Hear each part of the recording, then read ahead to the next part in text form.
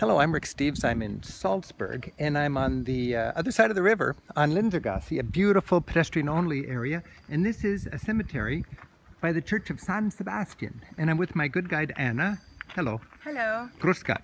Grüß Gott. Grüß Gott. And Anna was explaining to me, of course, here's where Mozart's father was buried, and his wife. Is that right? Yes. Mozart, As Leopold. well as the second husband of his wife. And Georg van Nissen. this is a cemetery, a beautiful cemetery, built by at the instruction of Wolf Dietrich, who was the prince bishop. And back then, a prince and a bishop, you'd have a religious and a secular leader all in one.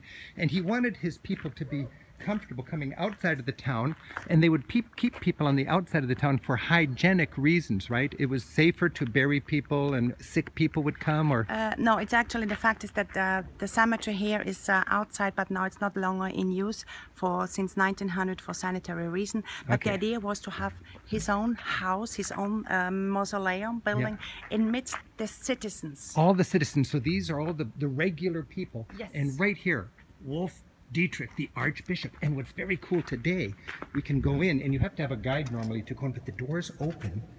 And this is, for me, very rare because we have a mausoleum, a fancy place built for a big, important, rich guy.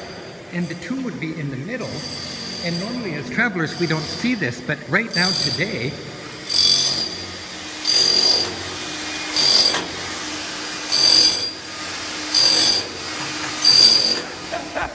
we can look down and see the tomb of Wolf Dietrich, the Archbishop, who really turned Salzburg, after his studying in Rome, into sort of the Rome of the Alps, the Rome of Germany.